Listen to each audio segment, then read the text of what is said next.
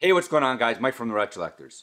And today I'm doing a response video to Do You Nerd, a channel that a few weeks ago did a cover of what is in their cleaning kit for the retro gaming community. They asked a bunch of other collectors to showcase what they have in their cleaning kits. So I decided to shoot a video for myself. If you haven't already, please subscribe to Do You Nerd. They put up great content and I hope that they get to their next milestone real soon. When out thrifting or out at video game swaps, I like to look for games like much other collectors do.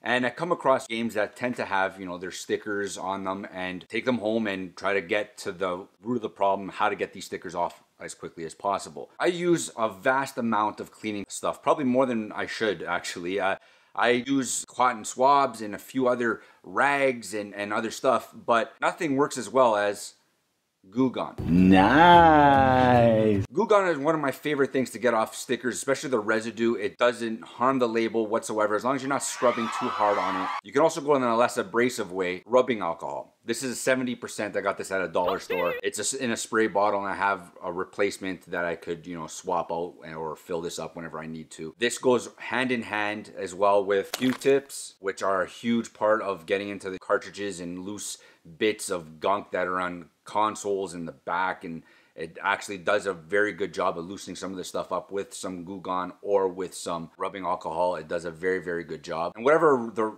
Q-tips don't do, a toothbrush will do a fairly good job in itself. This actually gets really deep into the crevices of games, and especially controllers where they have that gunk that's in their controller. It's really nasty. This will do an amazing job at showing what is in there and what's buried in there. One thing I just started using, and I haven't really used too much of it, is compressed air. It's good for, like cleaning up areas like consoles and stuff like that. You just do a little brisk to get some loose bits of dust and lint and pollen and all that stuff out.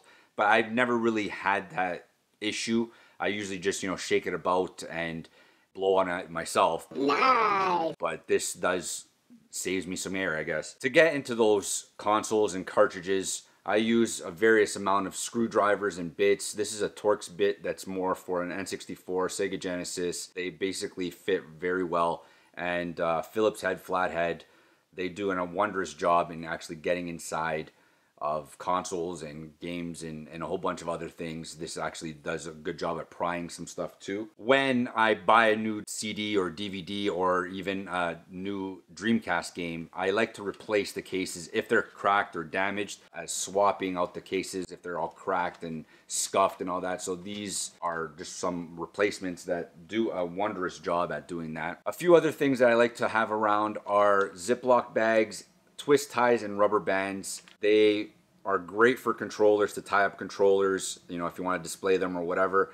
and rubber bands the same purpose.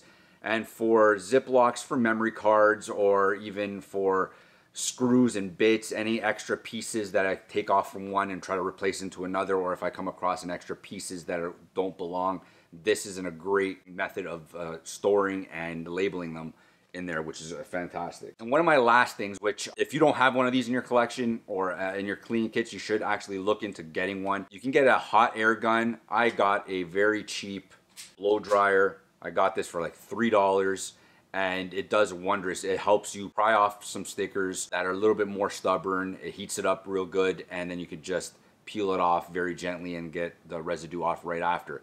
But a blow dryer is something that should be in everybody's cleaning kit, I think. It's a very, very underrated item to have in a cleaning kit, and I think everybody should have it in their cleaning kit. Well, that's what's in my cleaning kit. I'd love to know what's in yours in the comments down below, and please do me a favor, visit Do You Nerd and let them know I sent you, and please give them a subscribe, a follow, and even a like on their videos. Thanks, guys.